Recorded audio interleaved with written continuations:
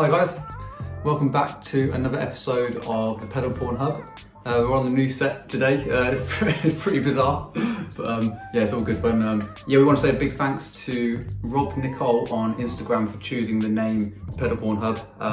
We reached out to you guys to see what name you wanted to see, and you know, Rob commented this name and just loads and loads of people liked the comment, and we thought it was a good fit. You know, it's a good little play on words, and yeah, but thanks to you all for your comments. There was literally hundreds, so I had to go through them, and I'll tell you what, some of them were hilarious, but probably not fit for a PC YouTube you know, weekly episode. So, but anyway, thanks a lot for that, guys. And yeah, on today's episode, I want to talk a bit about this pedal here.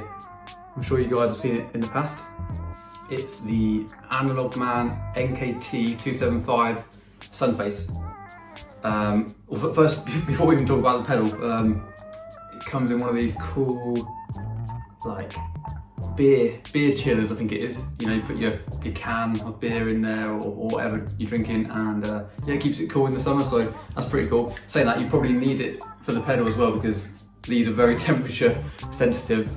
On that note, I've actually got another one here, the exact same pedal. However, when I went to plug it in for the demo, it literally didn't work. I don't know if it's the heat or not, but yeah, it just didn't work. Even with the bias tweaked, it just didn't work at all. But this one, I'll tell you what, the one I actually ended up recording with sounded absolutely phenomenal. I've never really actually given them proper testing before, but I've heard, you know, the main thing about these pedals is, if you know about them, you know about the hype behind them. And with that being said, the amount of money they're going for on reverb now is just crazy. It's, you know, they're like £1,000 plus in British pounds at least, and yeah, I mean, that's bonkers.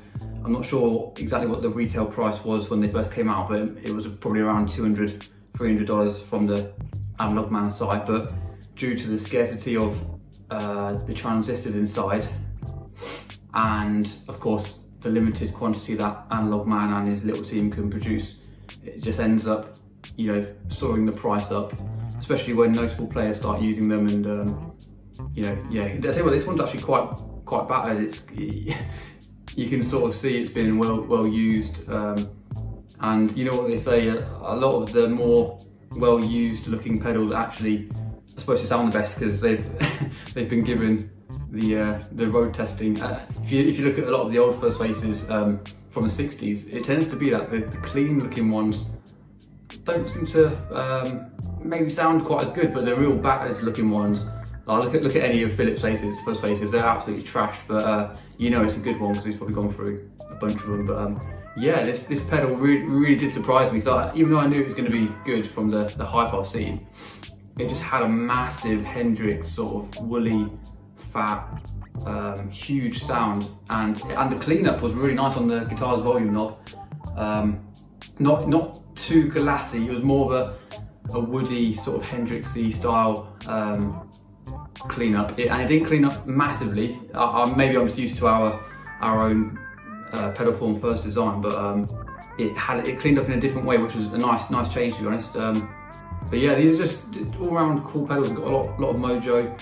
You know, you can just tell they're so nicely handmade, even down to the hand stamping of the artwork, and you know, anything from Analogman we know will be you know, fit for purpose. So yeah, I'm just going to play through it, play some Hendrix style stuff, crank it up. I'm going to use two different settings, one with both maxed out, both volume and fuzz maxed out, and then one with the fuzz backed off a bit to around 2-ish, I think. So yeah, the bias control, I set it up before the playing, and to be honest, there wasn't that much difference really from 0 to hero. There wasn't much difference, so I just had it about backed off by 2 or 3 notches, and yeah, this one sounded great. The other one didn't sound so great, didn't even work, but I might get that checked out by by our team. So yeah, let me know what you guys think, and I really hope you enjoy the episode. Thanks a lot, and catch you soon.